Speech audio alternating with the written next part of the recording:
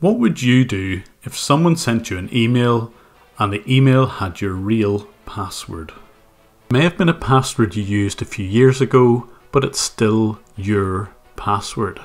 You wonder how someone could have got hold of your password, but then you notice the email also has a threat in it. The email goes on to say that you had visited a porn website which had malware on it, and through that malware this person was able to get remote desktop access to your computer, and they had installed a keylogger and had access to your display screen and webcam.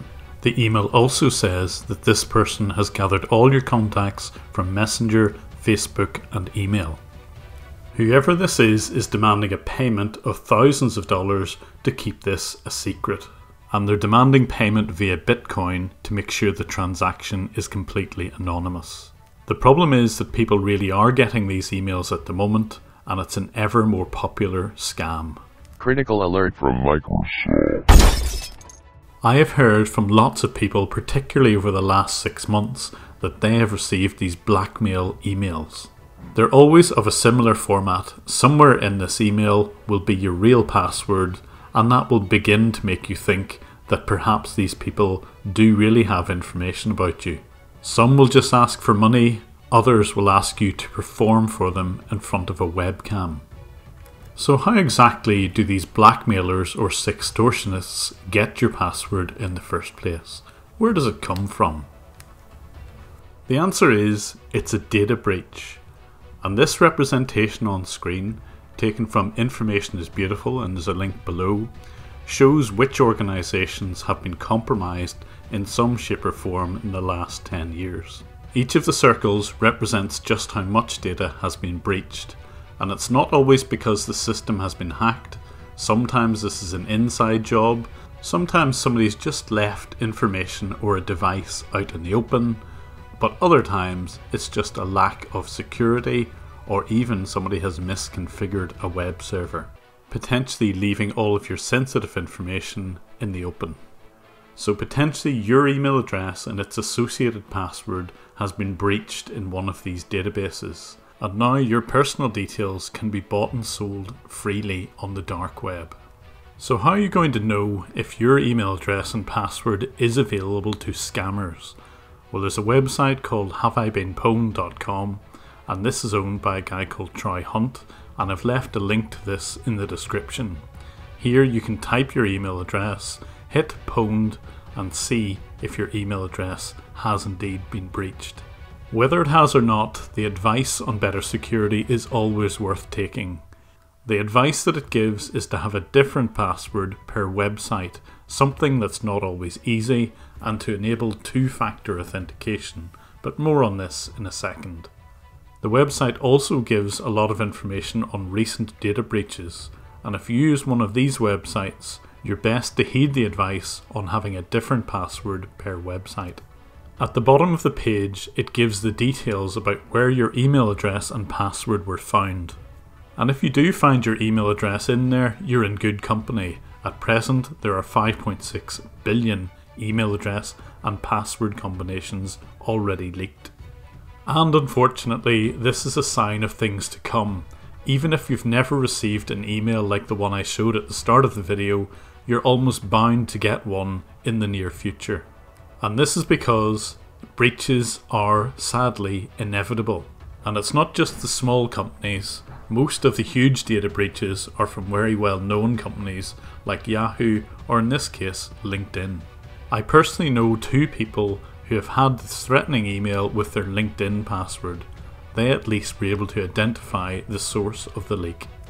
So if data breaches are inevitable, what can you as an individual do to minimize the impact of these breaches? The first very obvious way is to have a different password on each website, and that will mean you only need to change the password just once on the site which has been breached. But of course we've all heard the recommendations on what to use as a password. It has to be private, secret, easily remembered, at least 8 characters, a mixture of upper and lowercase with digits and symbols, not using a dictionary, not guessable, and so on. And of course you've got to do this for multiple websites. Personally, I have at least 50 passwords, and I'm not going to remember all of these particularly if they have to be in the right format so that they're not easily crackable.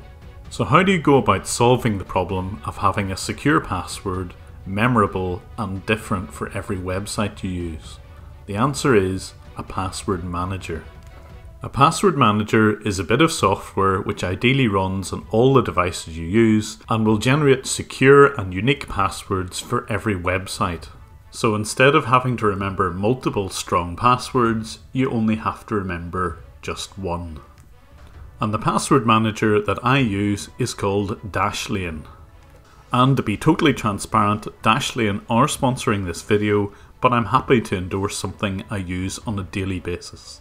And the reason I use it a lot is not only will it generate and automatically fill these passwords into relevant websites, but it will also check if your username and password appears anywhere on the dark web, and it even includes a VPN feature which is available in the premium version. And you can try out Dashlane yourself by going to dashlane.com/JimBrowning, and it's in the description, and use the code JimBrowning at the checkout for a 10% discount on the premium version. So what should you do if you get one of these extortion emails? First of all, don't panic. Now that you know that the passwords have probably come from a data breach and has nothing to do with any webcam or keylogger access, you'll know your private data is probably safe. However, you should just do a virus scan just in case. The one which is built into Windows 10, Windows Defender, is more than adequate for detecting if anything nasty is installed on your computer.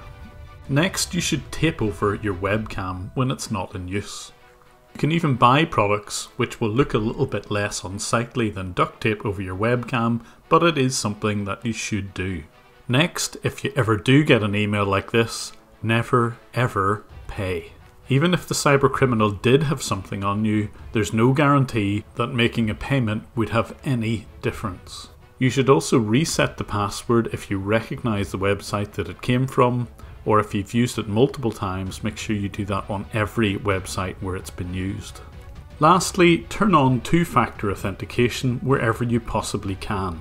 Two-factor is simply a way that you can verify a login or a transaction on your mobile device. With this, even if your password did leak on the dark web, you need to verify the transaction or login. Lastly, do consider updating your passwords. It's a real pain, but something like Dashlane makes the process a lot easier. It will help you identify which passwords are weak, and please consider changing these. And remember, you can try out Dashlane yourself using dashlane.com/JimBrowning. It's free for 30 days. And if you decide you'd like the premium version, remember to use the code JimBrowning for that 10% discount at the checkout. So if you ever do get one of these emails in the future, at least you'll know what to do and what not to do. Thank you again to all my supporters on Patreon and to Dashlane for supporting this particular video. Check out my Twitter feed at JimBrowning11, and once again, thanks for watching.